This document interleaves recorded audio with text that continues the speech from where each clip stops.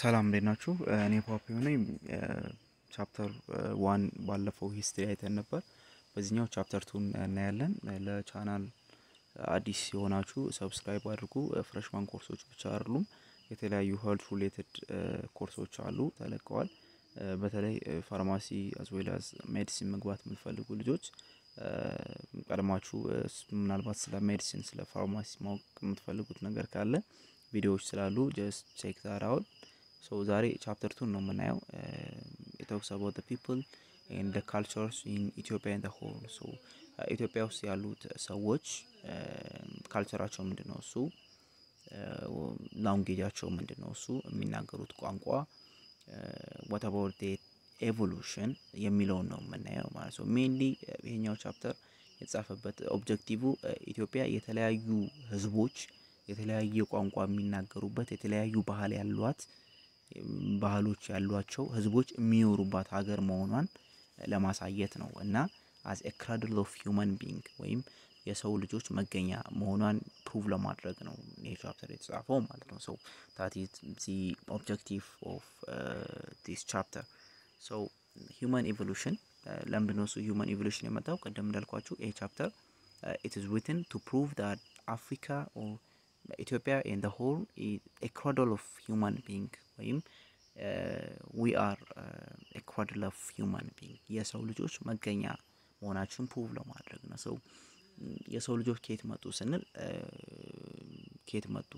የሰው ልጆች ስንል ሁለት ነገሮችን ነው የምናነሳው፣ ክሬሽኒስት ቲዮሪ እና ኤቮሉሽን ቲዮሪ። ክሬሽኒስት ሰው ልጆች የመጡት እግዚአብሔር ፈጥሯቸው እግዚአብሔር ነው የፈጠራቸው እና ከእግዚአብሔር ነው የተፈጠሩት የሚሉ የክሬሽኒስት ቲዮሪ አራማጆች አሉ። በዛው ልክ ደግሞ የኤቮሉሽነሪ ወይም ሳይንቲፊክ ቲዮሪ የምንለው የሰው ልጆች በዝግመተ ለውጥ from the same ancestor መጡ የምንለው not only አሁን ስለ ኤቮሉሽን ስናወራ ብዙ ሰዎች አሁን ምን ሲሉ ሰማለሁኝ እኛ ከጎሪላ ነው የመጣ ነው አይነት ነገር ወሬ እና እንደዛ የሚል ሳይንስ የለም፣ እንደዛ የሚል ኤቮሉሽን ታሪክም የለም። እኔ እስከማውቀው ድረስ ያለው ምንድነው እሱ the gorilla and እኛ ኮመን የሆነ አንሴስተር ወይም ኮመን የሆነ ኔቸር ያለው ኮመን የሆነ ኔቸር ሼር እናደርጋለን ወይም ኮመን አንሴስተር አለን የሚል ነው ከጎሪላዎቹ ጋር እንጂ ሂውጅ የሆነ ዲፈረንስ አለን። በተለይ አሁን ፕራይሜት ፖንጂዴ እና ሆሚኒዴ ተብሎ በሁለት ይከፈላል፣ ፕራይሜቱ ራሱ ማለት ነው። ሶ ሆሚኒዴ የምንለው the human ancestor የሚለው ላይን ሲይዝ፣ ፖንጂኒዴ የምንለው ደግሞ the gorilla champions እና እነዚህ ጊቦን የምንላቸው ነው የሚይዘው ማለት ነው። እነዚህ እነ ጎሪላ እና ቺምፓንዚ ምናምን የምንላቸው with human ancestor hominidae the same የሆነ ፕራይሜት ወይም የሆነ ሼር የምናደርገው ኦሪጂን አለ ብሎ ነው ኢቮሉሽን የሚያምነውና ዩኒቨርስ ከተፈጠረ 4.5 ቢሊዮን አመት ሞልቶታል ብሎ ነው የሚያምነው ሂውማን ኢቮሉሽን። ከዚህ ከ4.5 ቢሊዮን ዩኒቨርስ ከተፈጠረ በኋላ ከ1 ቢሊዮን በኋላ ወይም ከ3.5 ቢሊዮን አካባቢ ላይ ምን ጀመረ? ህይወት ጀመረ ብሎ ነው የሚያምነው። from አርኬ ብሉ ግሪን አልጌ ምንላቸው ማለት ነው እነሱ ጀመሩ ህይወት አራይዝ አደረገ የዛሬ 3.5 ቢሊዮን አመት በፊት ብሎ ነው የሚያስበው human evolution ማለት ነው። so ሌላው the fascinating thing about human evolution and religious argument is that religiously በተለይ ኦርቶዶክስ ክርስቲያን በመጀመሪያው ቀን ብርሃን ተፈጠረ ብለው ነው የሚያምኑት። ብርሃን ሌሎች 8 ፍጥረታትም አሉ አክቹአሊ አክሲማሮስ ላይ ስለ ስነ ፍጥረት ዲቴል በሚያወራው መጽሐፍቶቻቸው ላይ ማለት ነው። so በአራተኛው ቀን ደግሞ ፀሐይ ተፈጠረች ሲል እናያለን። so በመጀመሪያው ቀን በብርሃን መፈጠርና በአራተኛው ቀን በፀሐይ መፈጠር መካከል ያለውን የጊዜ እርዝማኔ ወይም ጋፕ ግን ማንም ምንም አይናገርም ማለት ነው። so ምን ያክል እንደሆነ በእኛ አይምሮ ልክ ቆጥረን ልንደርስበት አንችልም። ለምን ቢሉ እኛ ጊዜን የምንቆጥረው ከፀሐይ መፈጠር ወደዚህ ነው፣ ከፀሐይ ጋር ወይም ከሙን ጋር ከፀሐይ እንቅስቃሴ ጋር ነው ጊዜን የምንፈጥረው። ጊዜ ያለው ከፀሐይ መፈጠር በኋላ ነው። ከፀሐይ መፈጠር በፊት በብርሃንና በፀሐይ መፈጠር መካከል ግን 4 ቀኖች አሉ። ይሄ የ4 ቀን ልኬት እንደሌላው ቀን ልኬት በፀሐይ ልኬት አይደለም የሚለካው ማለት ነው። እነዚህ አርጊመንቶች አሉ ስቲል እና the billion years might be real or it might not be real, but just keep in mind that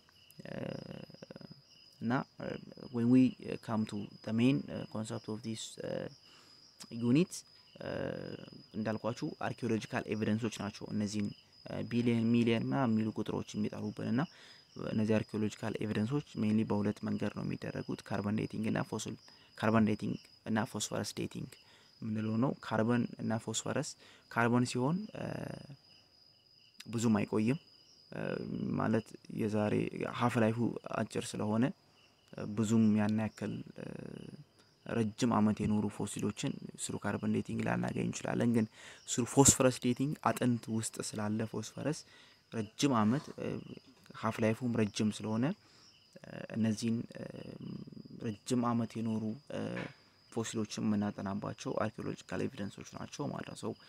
the East African Rift Valley, Lower Omo, Middle Awash ተገኝቷል archaeological evidence as a cradle of humanity.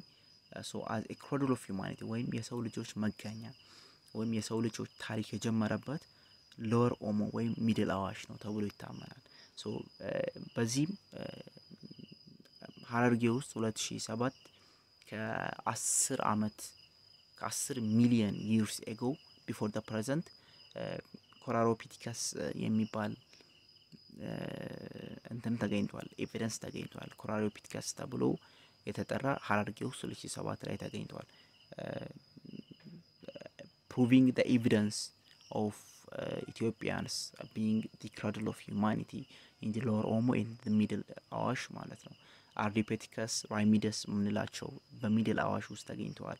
again አርዲፔቲከስ ራሚደስ 4.2 million years ago before present again አርዲፔቲከስ ራሚደስ ሆኖ አራሚስ ምንለው አፋር ውስጥ 1994 ላይ ተገኝተዋል።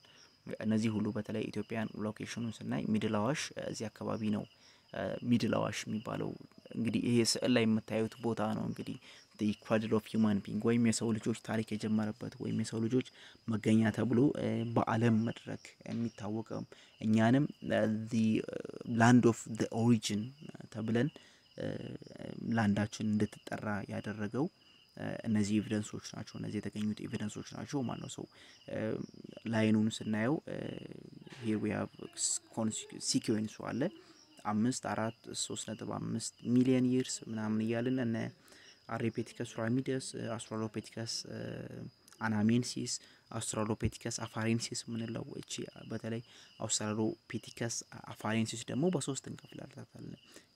አውስትራሎፒቲከስ ኤቲዮፒከስ ምንለው አለ፣ አውስትራሎፒቲከስ ቦሴ ምንለው አለ፣ አውስትራሎፒቲከስ አፍሪካነስ አለ፣ ሮበስተስ አለ፣ ገርቢ አለ። እነዚህ ሁሉ አሉ እና በተለይ ከ2.5 ሚሊዮን years ago ወደዚህ ደግሞ እነ ሃቢልስ ኢሬክተስ ሳፒየንስ የሚሉት መጡ ማለት ነው። እዚህ ጋር ሜን ኮንሰፕቱ ምንድነው? ስለ ሆሞ ሳፒየንስ አሁን the genus እና species አይደለ ቀደም ሆሞ ምንለው genus ኔሙ ነው። ሳፒየንስ ወይም ሃቢልስ ወይም ኢሬክተስ ወይም ኒንዳርዝለስ ምንላቸው ደግሞ they are species name ናቸው ማለት ነው። mainly አምስት ናቸው። ሃቢልስ አለ፣ ሆሞ ሃቢልስ፣ ሆሞ ሳፒየንስ አለ፣ ሆሞ ኢሬክተስ አለ፣ ኒንዳርዝለስ አለ ማለት ነው።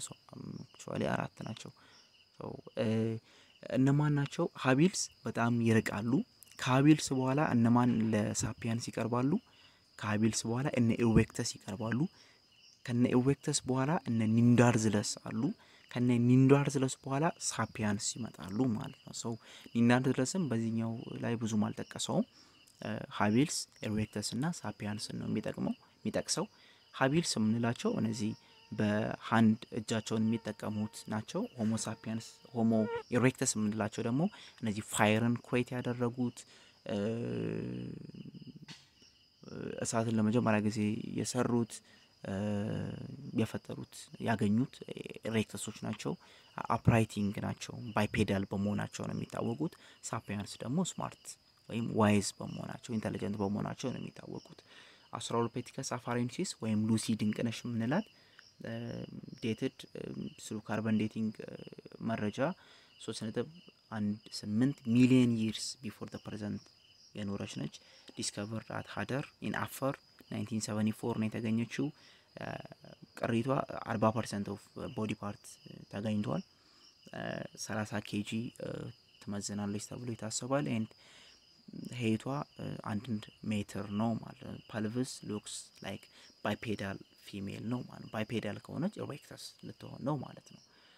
So there are many other Australopithecus afarensis fossils and Australopithecus afarensis salam which are discovered at Daqiqa in Afar in 2000 and Australopithecus garhi ምንላቸው garhi ማለት surprise ማለት ነው። in Afar አፋርኛ ነው። 2.5 million years ago የተገኘችው discovered at Bori Middle Awash ላይ between 1996 and 1999 net discovery የተደረገው and 2.5 million years ኖራለች ተብሎ ይታሰባል። የዛሬ 2.5 million years ማለት ነው። So what is the main difference between the Homo habilis, Homo erectus and Homo sapiens ስንል ቀደም እንዳልኳችሁ Homo habilis ሃንዲማን እጆቻቸውን የሚጠቀሙት ናቸው እነዚህ which are found in the lower Homo and Homo erectus ምንላቸው upright human ናቸው bipedal ናቸው. They dated 1.6 million years ago. መልካ ኩንቱሬ ወይም ኮንሶ ጋርዱላ ገደብ እዚህ አካባቢ ተገኝቷል ኤቪደንሳቸው and brain ሳይዛቸው የሆሞ ኢሬክተስ ከ900 እስከ 1100 ሲሲ የሚያህል ብሬን ሳይዝ አላቸው። የራስ የሆሞ ሃቢልስ ደግሞ ከ600 እስከ 800 የሚያክል ብሬን ሳይዝ ሲሲ አላቸው። ሆሞ ሃቢልስ ከ600 እስከ 800 የራስ ሆሞ ኢሬክተስ ከ900 እስከ 1100 ሲሲ ሆሞ ሳፒያንስ ምንላቸው ደግሞ ከ1300 እስከ 1400 ሲሲ ብሬን ሳይዛቸው ያንን ያክላል። Erectus are originated in Africa and spread to the rest of the world. They are known to spread to the rest of the world from their origin in Africa. Erectus ነው አፍሪካ ውስጥ ያተገኘው ኤግዛም ላይ መጥቶ ነበር። ይሄ the one which are originated in Africa ተብሎ Homo erectus ነበር። Homo sapiens knowledgeable human beings ምንላቸው ናቸው which dated 400 ሺህ የዛሬ 400 ሺህ ዓመት የነበሩ ናቸው። Homo sapiens ብሬን ሳይዛቸው ቀደም እንዳልኩት 1300 እስከ 1400 ሲሲ discovered in the middle አዋሽ ውስጥ ነው የተገኙት። Fossil of Homo sapiens was discovered at ድሬዳዋ ኪቢሽ fossil were redated to እስከ 195,000 years ago. The oldest date in the world of modern Homo sapiens 195,000 ነው the oldest የሚባለው ማለት ነው። So Homo sapiens ኢደልቱ ሚድል አዋሽ አካባቢ የተገኘ አለ። So this is all about the archaeological evidences which show that the Ethiopia is the cradle of humankind የሚለውን ከላይ የጠቀስናቸው የሚያሳዩት ምልክቶች ናቸው ማለት ነው። ከላይ ካወራናቸው ሜንሊ መያዝ ያለባችሁ አፋረንሲስ ይሄ የሆሞ ሃቢልስ ሆሞ ኢሬክተስ እና ሳፒያንስ ልዩነት ሆሞ ሃቢልስ እጃቸውን ሃንዲ ማን ምንላቸው ናቸው እጆቻቸውን የሚጠቀሙት ናቸው። ባይፔዳል ወይም አፕራይት ሂውመን የሚባሉት ደግሞ የሆሞ ኢሬክተስ የሚባሉት ፋየርን ኢንቨንት ያደረጉት ወደ አፍሪካ ለመጀመሪያ ጊዜ አፍሪካ ውስጥ ነው የተገኙት። ኢሬክተሶች ከአፍሪካ ነው ወደ ተለያዩ ሀገራት ዲሲሚኔት ያደረጉት ማለት ነው። ሳፒያንስ ምንላቸው ደግሞ ኢንተለጀንት ብሬን ሲሲያቸው እስከ 1400 ድረስ የሚደርስ የኢሬክተስ ብሬን ሳይዛቸው እስከ 1200 ከ900 እስከ 1200 whereas የሃቢልስ ደግሞ ብሬን ሳይዛቸውን ስናይ ከ600 እስከ 700 ያህላል ማለት ነው። So what about the cultural evolution of Ethiopia in the whole ስንል this cultural evolution in Ethiopia is related to technological advancements and this technological advancement brought socio-economic transformation to the human lives and it can be grouped into this socio-economic transformation in the human life can be grouped into mainly 3 groups አሉ the stone age bronze age እና the iron age ምንለው stone age ምንለው where stone is used as a first technological tools which is developed by humans and based on the nature and the future, the way and the period of the production of this stone. They are grouped into 3 modes: the mode 1, mode 2 እና mode 3 ብለን ስቶኔጅን ወይም ስቶን ቱልን በሶስት ሞድ እንከፍለዋለን። በሶስት ሞድ የምንከፍለው based on the feature, way and period of production ነው። ይሄን ስቶን ቱል በሶስት የምንከፍለው ማለት ነው። ሶ ሞድ 1 የምንለው ኦልድ ዋን የምንለው ሲሆን ሞድ 2 ደግሞ አቹሊያን የምንለው ነው። ሞድ 3 የምንለው ደግሞ ሳንጎን ነው። ሶ what is their major difference ስንል ሞድ 1 ኦልድ ዋን የምንለው ኦልድ ዋቪ ወይም ታንዛኒያ አካባቢ የተገኘ ሲሆን ሞኖፋሻል የሆነ ስታይል አለው። ሶ ዳይሬክት ፐርከሽን ነው የሚገኘው ሞድ 1 የምንለው ስታይል ኦፍ ስቶን ማለት ነው። ሶ በዳይሬክት ፐርከሽን ዳይሬክት ሰብረን የምናገኘው አይነት ሲሆን አንድ ፌስ ብቻ ሞኖፋሻል ስታይል ነው ያለው፣ በአንድ በኩል የተቀረጸ ነው ማለት ነው። ኦልድ ዋንን ማን ነው የሚጠቀመው? ሃቢሎች ናቸው፣ ሆሞ ሃቢልስ ናቸው ኦልድ ዋንን በመጠቀም የሚታወቁት። ሶ this is the picture of old one። አቹሊያን የምንለው ደግሞ ባይፋሻል ነው። እሱ ኢንዳይሬክት ፐርከሽን ነው የሚገኘው። ኢንዳይሬክት በምንድነው ፐርከስ የምናደርገው? ዩዚንግ ሃንድ ኤክስ ወይም ሃመር ተጠቅመን ማለት ነው። ሶ አቹሊያን የተባለው በፍራንስ ውስጥ በቅዱስ አቹል ስለተገኘ ነው ማለት ነው። ሶ ሜንሊ it is characterized by bifacial pointed convex የሆነ ፊቸር አለው ማለት ነው። ሶ ሞድ 3 የምንለው ሳንጉን የምንለው ሲሆን ይሄ ሳንጉን የምንለው ሞድ 3 በጣም flexible የሆነ and the finest form of production by the use of obsidian, and this sangun was known to be used by Homo sapiens, and Acheulean was known to be used by Homo erectus, and old one was known to be used by Homo habilis ማለት ነው። So old one tools dated 2.52 million years ago ዴታቸው ኦልድ ዋን ቱልስ የምንለው የዛሬ 2.5 ሚሊዮን years ago የነበረ ነው። በሃቢል ሆሞ ሃቢልስ ይጠቀሙት ነበር and it was discovered near Gona and Shungura in Afar in 1992 ነው ዲስከቨር የተደረገው። ይሄ እነዚህ ኦልድ ዋን ቱል በአፋር ውስጥ 1992 ጎናና ሻንጉራ የምትባል ቦታ ላይ ዲስከቨር ተደርጓል። ቱሉ የዛሬ 2.5 ሚሊዮን years ago ስንጠቀምበት የነበረው ቱል ነው። በተለይ በሃቢልስ ሲጠቀሙበት የነበረው ቱል ነው። ሁለተኛው ቱል ወይም ስቶን ሞድ 2 የሚባለው አቹሊያን በሆሞ ኢሬክተስ ጥቅም ላይ ይውል ነበር and this tool dated back up to 1.7 million years ago invented Homo erectus Homo erectus ምንላቸው they are known for their invention of fire and they started burial practice።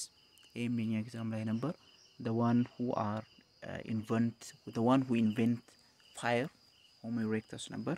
Acheulean tool were found at Kalla Middle Awash in 1963. Homo sapiens produced sangoon tools። Homo sapiens ደግሞ ይሄ sangoon tool የምንለው ወይም the ሞድ 3 ስቶን ይጠቀሙ ነበር and የዛሬ 300,000 አካባቢ ማለት ነው። እና ይሄ ኤቪደንስ የተገኘው ሳንጉን የሚባለው ቱል ኤቪደንሱ የተገኘው ገዳሞታ ሴንትራል ኢትዮጵያን ሪፍት ቫሊ ውስጥ አዘር ሳይትስ እና ጎርጎራ ውስጥ ተገኝቷል። ያቤሎ ውስጥ እና ሚሊዲሺ እና ጉድጉድ ሶማሊያ ውስጥ ተገኝቷል። so this is the evidence of the stone tools ማለት ነው። ከላይ ያየናቸው እያንዳንዱ they are evidence of the stone tool evidenceዎች ናቸው። ሞድ 1 እነዚህ ኦልድ ዋን ቱሎች አሉ፣ ሆሞ ኢሬክተስ የተጠቀማቸው አሉ፣ አቹሊያን እና ሳንጉን የተገኙበት ቦታ ነው ማለት ነው ከና ዓመተ ምህረቱ ማለት ነው። ሶ ስቶን ኤጅ፣ ብሮንዝ ኤጅ እና ሲልቨር ኤጅ ብለን እንከፍለዋለን ብለን ነበር አይደለ? ስቶን ኤጅን ደግሞ መልሰን በሶስት እንከፍለዋለን። ፓሊዮሊቲክ፣ ሜሶሊቲክ እና ኒዮሊቲክ ብለን በሶስት እንከፍለዋለን። ፓሊዮሊቲክ የምንለው ኤጅ ከ3.4 ሚሊዮን እስከ የዛሬ 11000 ዓመት ቢፒ ያለውን ፓሊዮሊቲክ እንለዋለን። ከ11000 እስከ 10000 መካከል ያለችውን 1000ዋን ደግሞ ሜሶሊቲክ እንላታለን። ከ10000 እስከ 6000 ያለውን ደግሞ ኒዮሊቲክ ወይም the new era እንለዋለን ማለት ነው። ሶ ፓሊዮሊቲክ ወይም the old stone age ምንለው it is the period in which human being developed language, shelter in cave. so cave ውስጥ መኖር የጀመሩበት language develop ያደረጉበት stone የተጠቀሙበት bone wood fur skin to prepare food and clothing ያዘጋጁበት ኤራ ነው ይሄ ፓሊዮሊቲክ ኤራ ምንለው። ሌበር የሥራ ክፍፍል የነበረበት ወንዶቹ ለአደን ሲወጡ ሴቶቹና ልጆቹ ደግሞ gatherers of flora የነበሩበት የሥራ ክፍፍል ሌበር ኤጅ and sex based labor division የነበረበት age ፓሊዮሊቲክ ኤጅ ነው ማለት ነው። ሜሶሊቲክ ወይም the middle stone age ምንለው ደግሞ it served as a transition between the Paleolithic and Neolithic transition, and it was a period between 11,000 and 10,000 million years ago before the present BP before the present not. Neolithic ወይም New Stone Age ምንለው ደግሞ ከ10,000 እስከ 6,000 million years before the present ያለው Neolithic እንለዋለን ማለት ነው። Neolithic revolution mainly የሚጠቅመን እሱ ስለሆነ Neolithic revolution ላይ ነው ፎከስ የምናደርገው። In this revolution it transformed humanity from the mobile to sedentary way of life. so Neolithic revolution ላይ የለየት የሚያደርገው ይሄንን revolution ሰዎች ሞባይል ነበሩ ከቦታ ቦታ እየተንቀሳቀሱ ነበር የሚኖሩት። ነገር ግን Neolithic revolution ላይ sedentary የሆነ way of life ጀምሮ አንድ ቦታ ሳተል አድርገው እዛ ቦታ ላይ መኖር ጀመሩ ማለት ነው። hunting and gathering to the domestication of plants and animals ማለት ነው። so hunting gathering እና ፕላንት ኤንድ አኒማልን ዶሜስቲኬት ማድረግ አቤታቸው መትከል ፕላንትን እንስሳትን ማራባት የተጀመሩበት ኢራ ነው ይሄ ኒዮሊቲክ ኢራ ማለት ነው። የፕሮሰስ ዶሜስቲኬሽን የጀመረበት ኢራ ማለት ነው። so the earliest domesticated plants include ጤፍ፣ ዳጉሳ፣ ኑግ እንሰት የምንላቸው one of the earliest domesticated plants ናቸው ማለት ነው። so rock shelters የተገኙት ኒዮሊቲክ ኢራ ላይ ነው like along with the stone tools እነዚህ rock shelters ተገኝተው ነበር። በተለይ እና ጎቦዳራ ለጋኦዳ እና ሌክ ባሳቃ ኒር ማታሃራ domestication of cattle domesticate ይደረግ ነበር። ለጋኦዳ ላይ ደግሞ painting of animals የነበረበት agricultural stone tools ደግሞ ኒር አክሱም ወይም ጎቦዳራ ምንላቸው እነዚህ ሁሉ የነበሩበት ኒዮሊቲክ ሪቮሉሽን ወይም ኒዮሊቲክ የምንለው ኢራ ላይ ነው ማለት ነው። so this is the three stone age eras Paleolithic, Mesolithic እና Neolithic ኤራዎች እነዚህ ናቸው። በሚቀጥለው ፖይንት ስለ peopling and the region ነው የምናየው ማለት ነው። so when we talk about the people in the region we will see first their language and the linguistic process in Ethiopia and the whole. so the ethnic and linguistic diversity ኢትዮጵያ ውስጥ በጣም ኮመን ነው። በጣም የሚገርመው ከ90 የሚያህሉ ቋንቋዎች እና 200 ዳይሌክቶች አሉ። አፍሮ ኤዥያቲክ እና ናይሎ ሳሃራ ብለን በሁለት እንከፍላቸዋለን ኢትዮጵያ ውስጥ ያሉትን ማለት ነው። so አፍሮ ኤዥያቲክ እና ናይሎ ሳሃራን ብለን በሁለት እንከፍላቸዋለን mainly ኢትዮጵያ ውስጥ የሚነገሩትን ቋንቋዎች ማለት ነው። ከነዚህ ግን 90 የሚያህሉ አሉ ማለት ነው። ከ90ዎቹ ሁለቱ ኦልሞስት እየጠፉ ናቸው። ወደ 87 ወደ 88 አካባቢ ነው ያለው ማለት ነው። so በሁለት ቢግ ፋሚሊ እንከፍላቸዋለን አፍሮ ኤዥያቲክ እና ናይሎ ሳሃራን። አፍሮ ኤዥያቲክ የምንለውን ሜንሊ በሶስት እንከፍለዋለን ኩሺቲክ፣ ሴሜቲክ እና ኦሞቲክ ብለን በሶስት እንከፍለዋለን። and ኦሞቲክ ለየት የሚያደርገው ኢትዮጵያ ውስጥ ብቻ ነው የሚነገረው። ኤግዛም ላይ ነበረኛ ላይ ኦሞቲክ the only one which is spoken in Ethiopia ኦሞቲክ ነበር ማለት ነው። so ሴሜቲክ በሁለት ይከፈላል ኖርዝ እና ሳውዝ whereas ኩሺቲክ ደግሞ በአራት እንከፍለዋለን the northern, the central, eastern እና southern ብለን። ኖርዘርን ላይ እነ በጃ ይሄ በኖርዝ ዌስተርን በኩል በኤርትራ ከኤርትራ ኖርዝ ዌስት የሚገኝ ቤጃ ምትል ትንሽ ቦታ አለች። እሷ ኖርዘርን በኩል ኩሺቲክ ይነገርባታል። በአት ቦርደር ኦፍ ሱዳን ነው የምትገኘው። ሴንትራል ላይ አገው አለ። ኢስተርን ላይ ደግሞ አፋር እነ አርቦሬ እነ ቡርጂ ደረሼ ዳሰነች እነ ሊቢዶ ኮንሶ ካምባታ ሀላባ ሀዲያ ጌዴኦ እነ ሲዳሞ ሶማሊ ጣምባሮ ምናምን የምንላቸው ኦሮሞን ጨምሮ ኦሮሚያ ክልል ውስጥ ኦሮሞን ጨምሮ ኢስተርን ላይ የሚነገሩ ቋንቋዎች ናቸው። ኩሽቲክ ኢስተርን እንለዋለን። ሳውዘርን ላይ ደግሞ በሳውዝ በኩል እነ ዳሎ ኢን ኬንያ እና ታንዛኒያ ውስጥ ኩሽቲክ ይናገራል። the largest ነው ኩሽቲክ እንደ አፍሪካም እንደ ኢትዮጵያም the largest speaking family ያለው ግሩፕ ኩሽቲክ ነው ማለት ነው።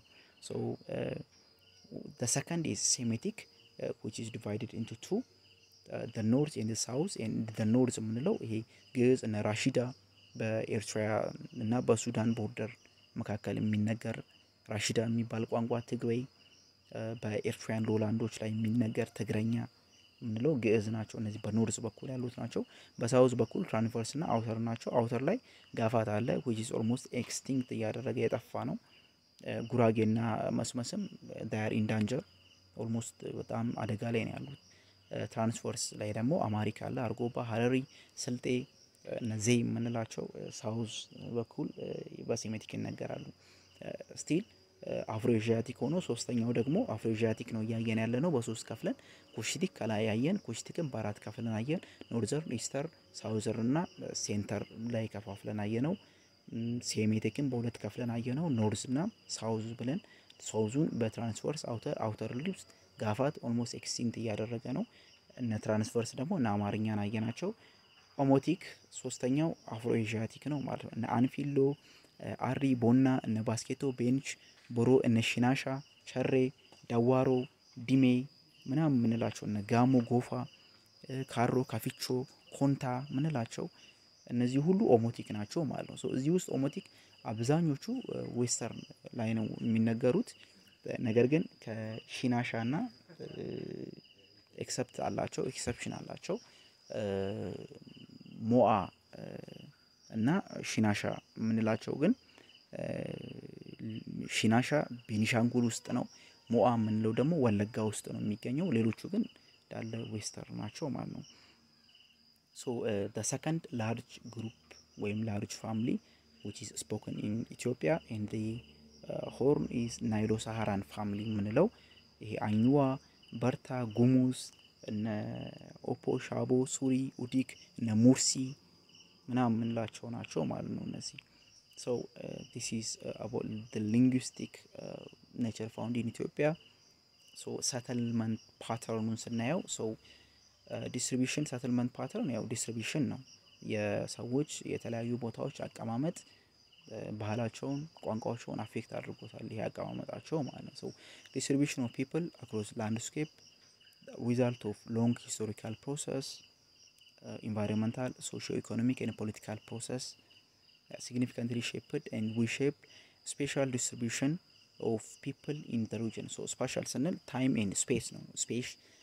spatial distribution ስንል spatial ምንላት እቺ ወር spatial ለየት ያለ ልዩ የሚለውን ሳይሆን የሚገልጸው through time and through space they are distributed የሚለውን ነው የሚናገረው ማለት ነው።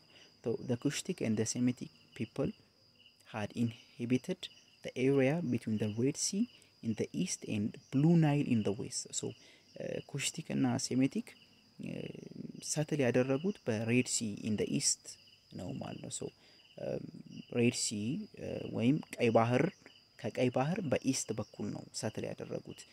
ብሉ ናይል ደግሞ በብሉ ናይል ደግሞ in the west ማለት ነው። so ብሉ ናይል ምንለው ከአባይ in the west as well as ከሬድ ሲ ደግሞ in the east በእነዚህ መሃል ነው ኩሺቲክ እና ሴሜቲኮች ኢንሃቢት ያደረጉት ወይም ሰትል ያደረጉት።